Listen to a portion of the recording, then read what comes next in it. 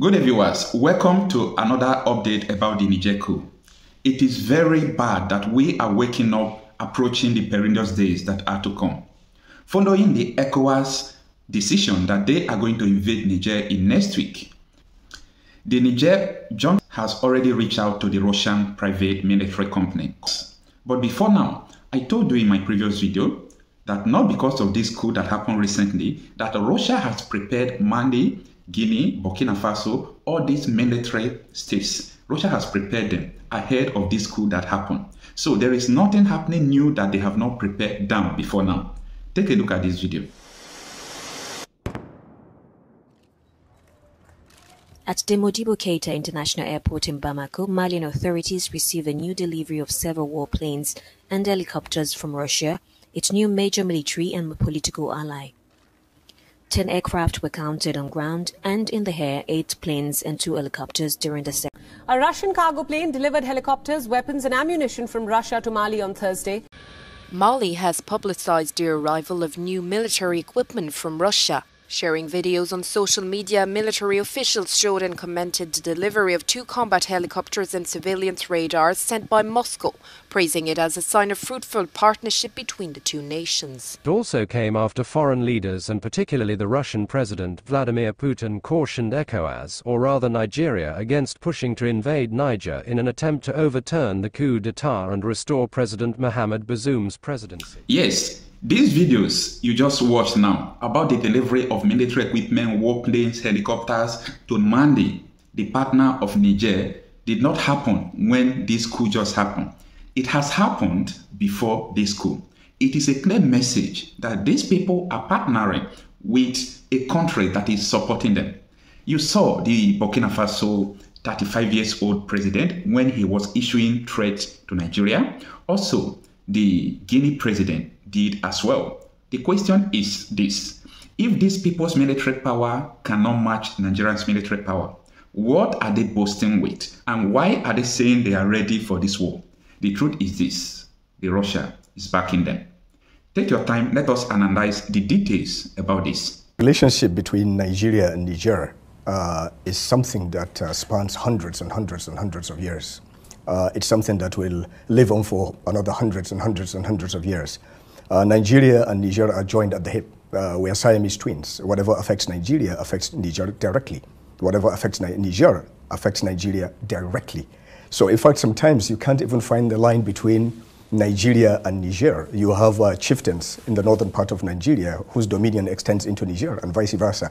And you have families living across the border. Our husband having 2 wives, each living across the border. So the line is only imaginary. Nigeria and Niger are one, and Nigeria and Niger will remain one for as long as this world exists.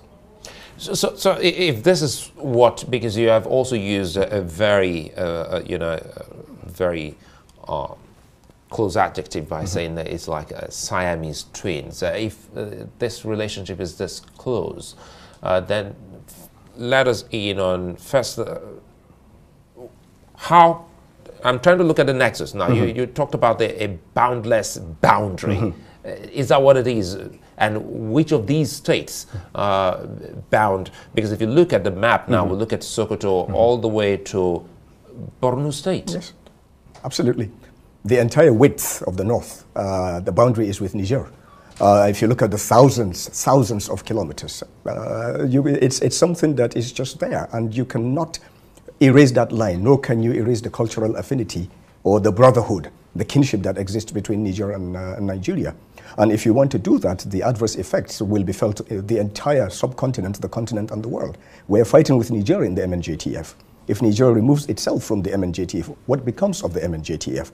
And these are the same people that have been fighting with our soldiers, dying, so surviving, eating, living, dancing, singing together. So our relationship with Niger on a bilateral level is stronger than our relationship with any other country in terms of bilateral relationship. The unfortunate situation we find ourselves here is the burden of command on President Bola Ahmed Tinubu, who is chairman of ECOWAS, but also the president of the Federal Republic of Nigeria. So ideally, the discussion should have started internally going out. So as federal government, president of the Federal Republic, And they knocked on the doors and we didn't answer, or were we not listening, or were we too busy with other things happening in the country? Yeah, well, for time, we won't go back to looking at why coup, but again, we're trying to look at what next to be done to bring about a solution to what is happening in Niger and with Nigeria as a very close neighbor. Now speak to us on, if you say Nigeria and Nigeria, they share this cultural affinity, religion, and many more. The Sultan and Nigeria's former leader, Abdulsalami Abubakar, they've been asked to go speak with the leadership and also perhaps also have a meeting with Mohamed Bazoum. That's a starting point, isn't it? Yes, it is. But you sent this delegation to deliver a message. You can't deliver a message and get the answer immediately. So again, it's the process. And this delegation went on behalf of ECOWAS, not on behalf of Nigeria. Up till now, no one has gone on behalf of Nigeria. I am yet to hear Nigeria cohesively, in a bilateral way, try to engage Niger.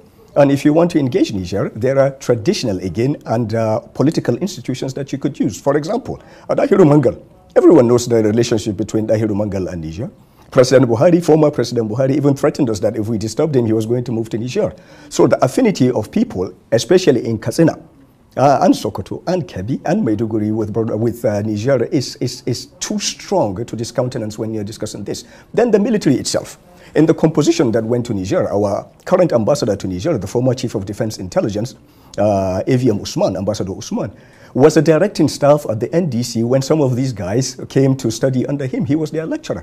And we have so many... You're talking about the Nigerian soldiers? Yes, some of those who participated in the coup. He was their teacher. And in terms of special forces operations, we have, these are the same family. This is the same people. They train together. They deploy together. Then there should be some kind of understanding, you know, in terms of speaking of the same language, you know, getting to understand what this is about for both countries. So the bilateral relations and, you know, the pulling off the plug of electricity to Nigeria, does this also affect the bilateral relations Nigeria already has with Nigeria, or is this an ECOWAS decision? No, of course. Now, this is the precarious position we found ourselves.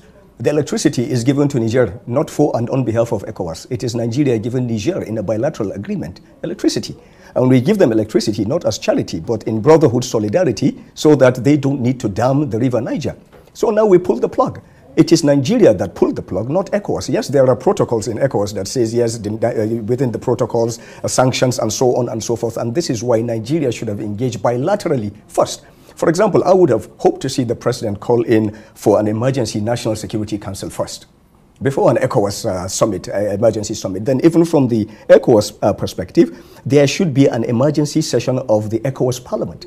They are parliamentarians in their respective states. Of course, now, Niger may have pulled out, but they still have that strong center of gravity. Then also, maybe the traditional title holders, the strong ones in Nigeria, the traditional, the religious, and so on and so forth. So there are layers that should have been deployed, but we boxed ourselves into this 7-day ultimatum. And you know, these special operators, when you give them an ultimatum, they will dig in. Then we need to have back-channel discussions. Instead of going to Algeria and Libya, I would have chosen to go to Mali, and perhaps even Senegal. If I go to Mali, I know Mali will bring in Traore from Burkina Faso and will bring in Mamadi also from Guinea. So start from that perspective. So now is the time to deploy back-channel mediation and discussions so that both sides will be presented with opportunities to save face. Otherwise, the more we dig in, the more they dig in. But for the record, Nigeria does not want a war with Niger. And it's not Nigeria trying to go to war with Niger. This is a misunderstanding that mischievous people are taking and putting out there. But do the Nigerians also know this? Because we've seen pictures and images of some kind of... Face-to-face, eyeball-to-eyeball, we can resolve. For example, the electricity issue. If the Nigerians are suffering, we are suffering. So now you have a blackout from Borno State, Maiduguri, all the way to Niger. Now we are fighting Boko Haram. What is happening to this enemy, this common enemy? Where is this common enemy? What is this common enemy doing now to the common detriment of the entire region, subcontinent, if not the entire world? We are not talking about it. Definitely, this is an issue that Niger and Nigeria can resolve for and on behalf of ECOWAS. But also, countries like the United States of America need to come out clearly to state. Nobody wants, it is not fashionable to have coups anymore. Nigeria moved away from coups. If Nigeria can move away from coups, any country can. We have done 7 successful democratic processes roll over. This is something very, very significant, but perhaps Nigeria, in our foreign policy, we need to look more outwards and be our brother's keeper. And this vacuum that we're living, perhaps, that is what breeds adventurers from external interests to come into our own spaces to do this. But I have absolute belief and confidence that this will not degenerate to the point that people are expecting. We have a chief of defense staff who is one of the most outstanding warriors Nigeria has ever produced, who has served in the theater, again, with Nigerians. And we have an MNJ-ATF commander who is Nigerian, who leads the MNJ-ATF, who has served with these special operators and also a Nigerian. How many Nigerian soldiers have come to Nigeria for defense college and so on and so forth? Also, nobody is talking about the Lake Chad Basin Commission. That's a very, very strong tool. We have an executive secretary that is Nigeria.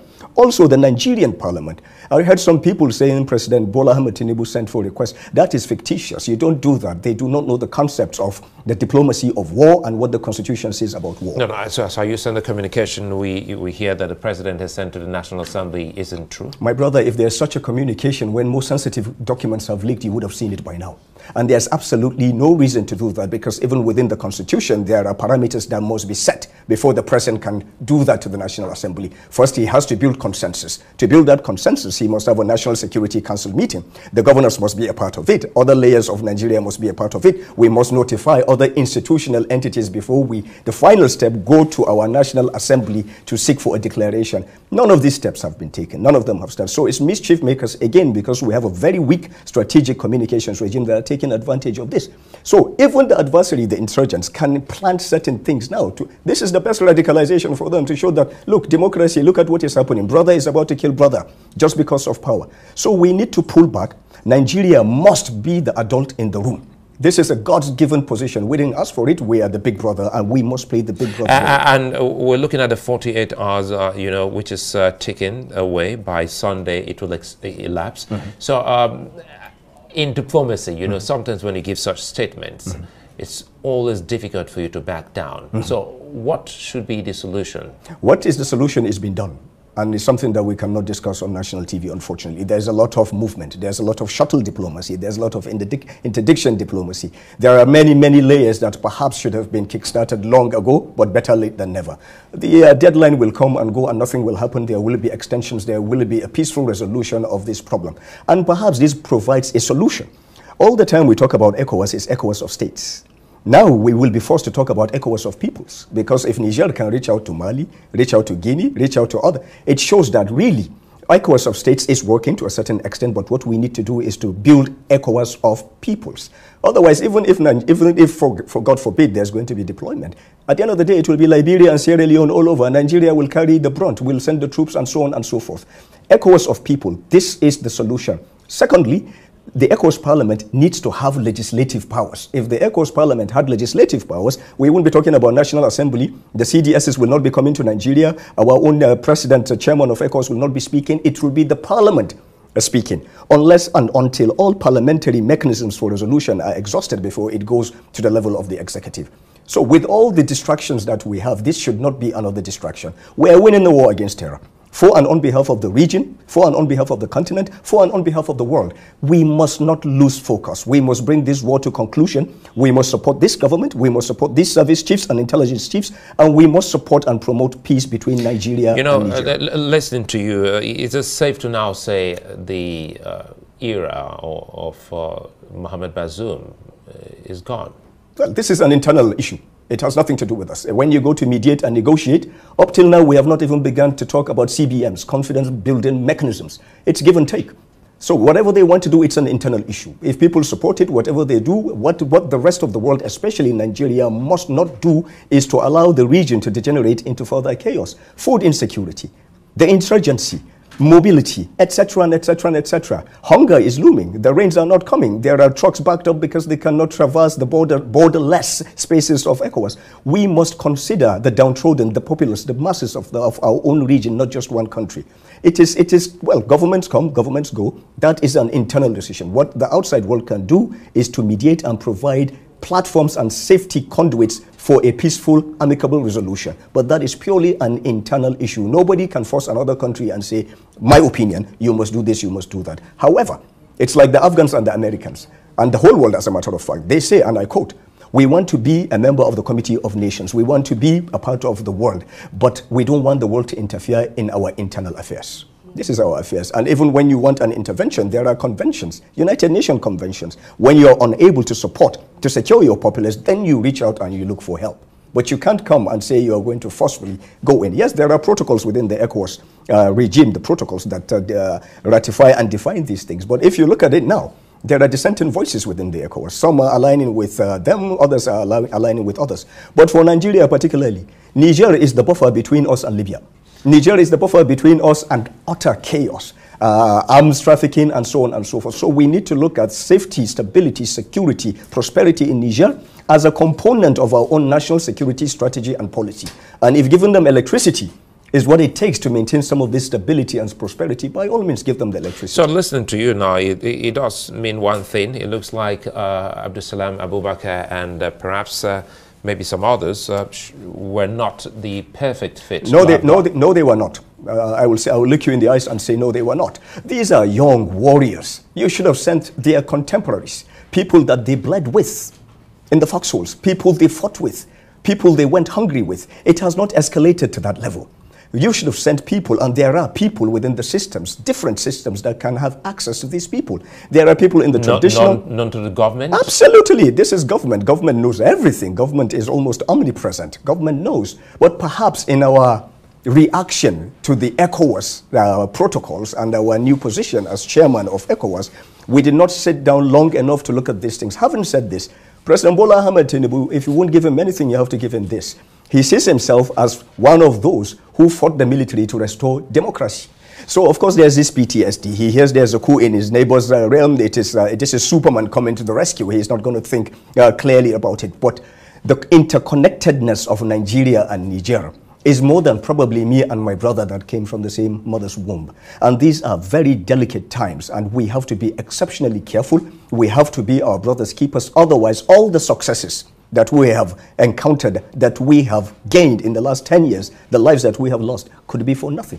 But again, it has to start with the leadership before the people, because, for instance, the military government in Nigeria hasn't been receptive of those that the Nigerian government has sent. Yeah, but how would you be? When you have slapped me, I'm about to cry, then you come to say, I want this, I want that from you.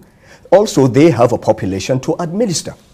They have a country to run, whether they are the legitimate or illegitimate. And this is why I said we have to begin with CBMs. We have to have a list of confidence building mechanisms. We have to begin to agree. So, for example, the people go, the envoys going to go to Niger to might ask, all right, please, all we want, the right people, is let's just have a look, let's see Bozoum. And in return, we are able to do X, Y, and Z. So we have to begin to move towards de-escalating and deconflating the situation. But if you send our father, our grandfather, General Abdulsalam Abubakar, his center of gravity is too big. Then you send our leader, the Sultan. It has not gotten to that. We were too quick to bring out the big guns from our toolkit, and then from there you can't go anywhere but down. So we should have started. The ambassador in Niger should have been our ambassador, the first person to engage, because he has all the credentials. Up until he became ambassador, he was the chief of defense intelligence of Nigeria, of the armed forces, for 5 years, an intelligence officer, an instructor, a directing staff at the NDS, with connections with all these people. In the team that met them at the airport yesterday, I can tell you without fear of contradiction, at least 2 of them were his students at one point or the other. So imagine if it was him. Did you say at the airport? So they didn't go beyond the airport? Allegedly, if you are to read, if you are to accept what was said from the other side and so on and so forth. But exactly that. You can't bring out your big guns when you're just starting. You have to begin to graduate and calibrate yourself. This is diplomacy. I'm not a diplomat. I'm just a failed politician. But we know this much. Right, and also, as you are sending envoys to Algeria, to Libya, Mali is where you should be sending envoys. The chief of defense staff of Niger went to Mali first. This is what we must do. We must have a presence in Mali. We must woo the Malians back to our own side. A stable Mali is a safe Sahel. An unstable Mali is a very, very unsafe Sahel. And time for us to ask the question, what exactly is happening in the Sahel? Now we just realized that we've seen a gradual departure from colonialism, that especially the Francophone Africans, and this seemed to be a growing one for 5 out of the 15 ECOWAS member states to all say, well, they're with Chiani. Yeah, but you see, again, when you have a reason to lay your grievances, you will try to lay the one that will attract the biggest attention. Carrying Russian flags and so on and so forth is just a cry for attention. I don't believe in blaming colonial masters and so on and so forth. I don't. This is very, very intellectually lethargic. And it's an escapist paradigm that people use to justify some criminality. No, we are responsible for our future. We are responsible for our poverty. Therefore, we are responsible for our own successes. The calamity of France in Africa, in their adventures in western coast of Africa, is the fact that the relationship did not evolve to the point where it is competent and contextually accurate with this current reality. To cite an example, citizens of the Francophone countries in Africa were before seen as citizens of France, to the extent that their presidents and heads of government were members of the French parliament. But France now, as a policy, we see what is happening on France, and they are saying it in French.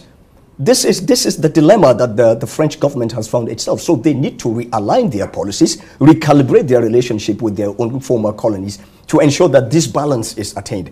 And what's Africa missing out here? Because we see a groundswell of support for the military administration in Nigeria. It's not a groundswell support for the military. It's an opportunity to air grievances.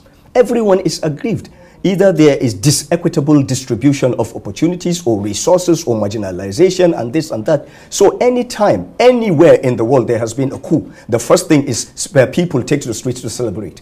Until after reality sets down and you realize all your liberties are gone, and by God, what did we do? So it's the same. People have to be given the spaces to vent.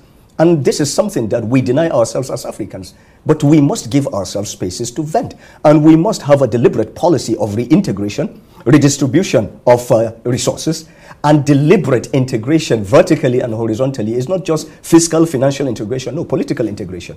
Otherwise, we will have pockets forever on the margins of our societies waiting to air out their own grievances in the most violent way possible. And let's close on this. You say there are moves already, and some of these are not for the media. But again, from the periphery, there are some that are meant for the media, so that people can know that, especially those who live around the border area of Nigeria and Nigeria, they just would want to know what the governments of both countries are doing to Good question. Bring some kind of calm and peace. Good question. I answer your question with a question. When we were thrown into the chaos of end of last year, the currency issue and so on and so forth, we didn't have notes and so on. What did those people do, those that were on the borders of Nigeria? They reverted to the safer. This shows you how our people have become one. So the search for common grounds is something that is ongoing even as you and I are speaking. But we shouldn't allow it to take too long to fester, because we have adversarial forces from other parts of the world that will take advantage of this, and we have internal saboteurs that may capitalize on this. So if I were President Bola Ahmed Tinubu, strategic communications, and I would dispatch my NSA with a group of people that we know have the requisite center of gravity to embark on shuttle diplomacy. And this is without prejudice to what I do not know. One thing I know for certain is whatever needs to be done, can be done, is being done for us to have common grounds to move away from this. Yes, but unfortunately sometimes because of statements that have been made, we have to find ways to save face for both sides so that we don't seem to look as if we capitulated out of weakness. In other words, there is hope. Absolutely. Aliyu Gabi, as a final.